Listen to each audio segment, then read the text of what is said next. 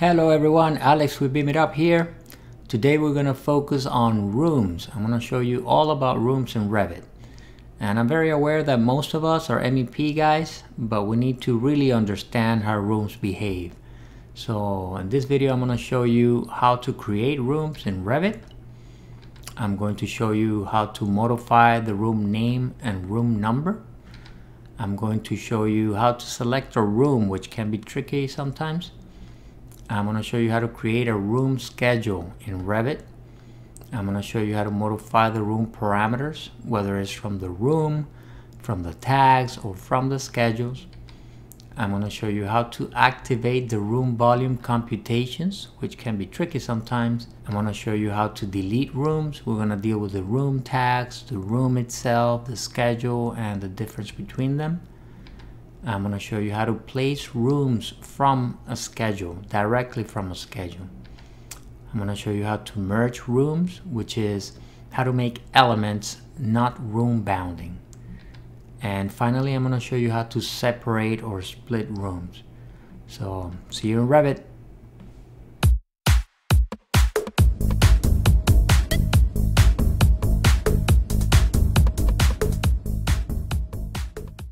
And before we even start, think about it. It makes sense. If you like this kind of content, then make sure you subscribe to the channel.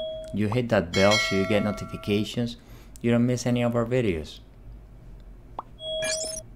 And if you have any questions about this topic or any other topic, make sure to leave me a comment and I'll try to get to you as soon as I can. Okay, so we're here with our practice model, and what we want to end up with is something like this, right? So we want to create a couple of rooms, maybe a couple of stairs here, and a couple of restrooms, and a few labs. So let's go ahead and do that. And for that, I'm going to come here under Architecture, under the Room and Area panel of the ribbon. You click here on Room, and if you keep this Tag on Placement option on, then as soon as you hover over the room, it will create the room. Notice that it's identifying the room bounding elements, and we'll talk about that in a little bit. For now, let's just place this room here, and I'm going to give this room a name, and it's going to be stair. It's going to be a stair, and the room number is going to be 101, right? And now here I want to have a few labs, so let's go ahead and do that. And by the way, you can create rooms all at once and tag them all at once, but I'm just doing them one by one so we can see exactly what we're doing. So let's click here on Room, and let's do a couple of labs here. And I want to show you that if you type, let's say, lab, right, and this is lab 102. Now if I want to select my room, sometimes it's not that easy and it can be quite frustrating at the beginning, but you can always tap select until this displays, and then there you are selecting the room, right? So you can do create similar, and let's create a couple more rooms.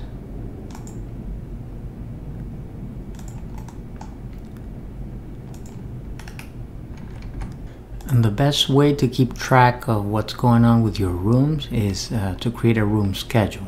So let's go ahead and create a quick room schedule here. For that, you come down here to Schedules, right click, New Schedule and Quantities.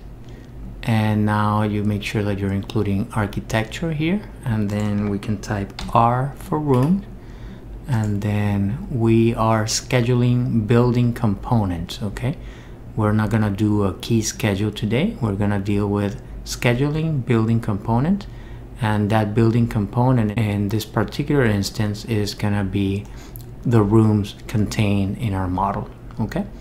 So that name that we have by default, room schedule, is okay. It's fine by me. So let's click OK. And this is very important. The face under which these rooms are being created is new face. We'll look at that in a little bit. So, but the important thing here is that I want my face to be new construction, so that the face is able to identify all those rooms and display them in the schedule. Okay, so let's go ahead and click OK. And now we need to add a few fields to our schedule. So let's say room name definitely has to be there. Room number. We can add maybe actually I want to have the room number. I'm going to have it first. Then I have the room name, then maybe the ceiling height, and then let's say the area and volume, and probably some comments at the end, right?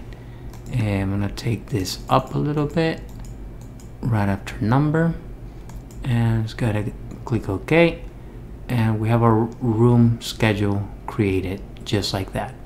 So let me go ahead and tile my window. The only way that this works is if you click on the view first and then you do WT and then you tile both.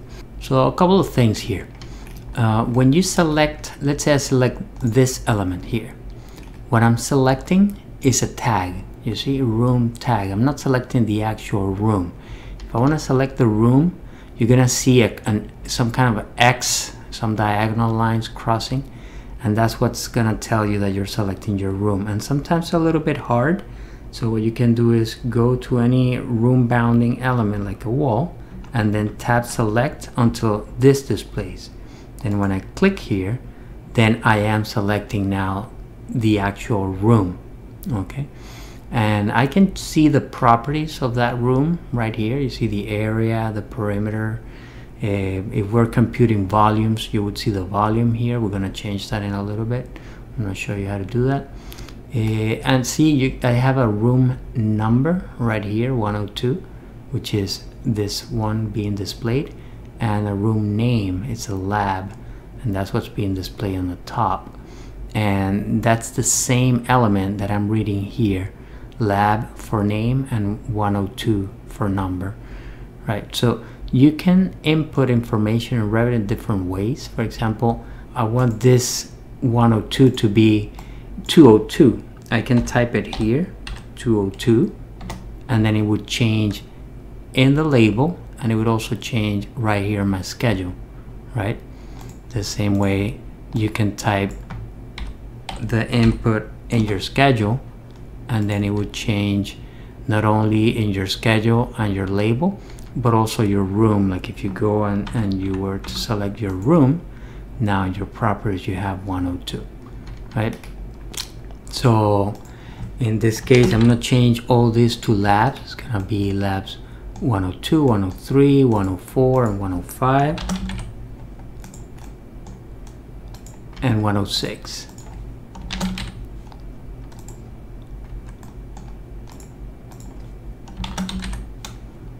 Okay, now another thing I want to show you is, you remember how we were not displaying our volume is not being computed? That can be a little bit frustrating at the beginning too. You know, the room does know a lot of information about itself. It has the area and it has the unbounded height, so why not calculate the volume? It's right here. Well, the reason is because typically by default, if you come here to architecture and the room and area panel, and then you click here on this drop down and you go to area and volume computations, this is a little bit faster. You know, the performance is better if you're just calculating areas, but if you want to calculate areas and volumes, then you can click here and then you're calculating areas and volumes. And then this little section here tells you from where you're reading those areas. So it can be either from the wall finish, or it can be the wall center line, etc. In this case, I'm going to keep it at wall finish. And what that means is that the area computation starts here and not like in the middle, right? So now that we activated that option, we can read our volume computations here. Okay. And right now we have no ceilings here. This is just a slab to slab group of rooms that we have. Another thing I want to show you is how to delete a room. This can be quite frustrating at the beginning as well. because it would be like if you select, let's say, this element here, what you're selecting is the room tag, right? So let me just delete the room tag and let's see what happens. If you delete that, you get this warning saying that a room tag was deleted, but the corresponding room still exists. You can place another tag for the room using the room tag tool, or select the room and delete it. So let's okay out of that. And that was lab 106, right? You can see that lab 106 still exists as a room, and if I'm selecting it from here, it's highlighting in the model. That's the room right here. So the room still exists. What I removed was the tag. So if I were to click here and say tag room, and I come here, it knows that it's lab 106. See? So there it is, lab 106. So I'm gonna remove that tag, and in this case I want to remove the room itself, right? So I can either if I try to select it from here with tab select, and I click on the room, I'm now actually selecting the actual room. And if I click delete, it's telling me that a room was deleted from all model views but still remains in the project. And this is quite counterintuitive. It tells you the room can be removed from any schedule or placed back in the model using the room command. So the reason why Revit is doing this is because they want to keep the option for architects that have a bunch of rooms already in the schedule, and they simply want to place them in the model. Let's say, okay, I need 3 more labs, lab 106, 107, and 108. Then one of them's going to be here, the other one's going to be here, the other one's going to be here, for example. So if you were to say, okay, I'm going to create a room, you can either create a new room, which is the option that is set up by default, or you can select a room from a list of rooms that have not been placed in the model. See, so in this case, room 106, lab 106 is available for placement. So I'm gonna click here and I'm gonna place it here, and that way, I would have my room created here, and it's called lab 106. Now if you want to remove the room for good, the best way is to come here to the schedule.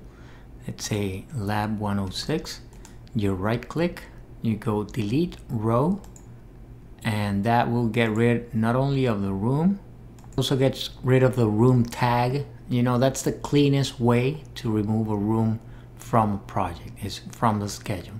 That's actually the formal way of removing a room from your project. Another thing that can be quite frustrating at the beginning is, let's say right here we have 2 toilets, right? We have a male restroom and a female restroom. If I were to click here on room and I click inside of here, notice that my room is being defined by this wall, and that's quite annoying because I want let's say this is the male restroom, right? So I call this male. I want the whole thing to be the male restroom, not only this part. I don't want to separate the stall from my room. So, but then if I click here, I do tab select, I can see that my bounding elements are defining it just like this one. So if I were to do room, now this is being interpreted as a separate room. We don't want to do that. And what's happening is that this wall right here, if I click on it, you can see that there's a room bounding property here, and by default is on. So if I were to turn it off, now this doesn't serve as a boundary for a room. So if I go back to selecting my room, now my room is the way I want it, right? So again, if I do the same thing for the female, see, now it's not working, and it's not working because this guy here has its room bounding properties checked. I want to uncheck first, and now I can place my room right here. You see, so it's working. And one last thing I want to show you is, let's say this grand ballroom here, right? If I tab select here, this room, this whole thing is a room, a single room, right?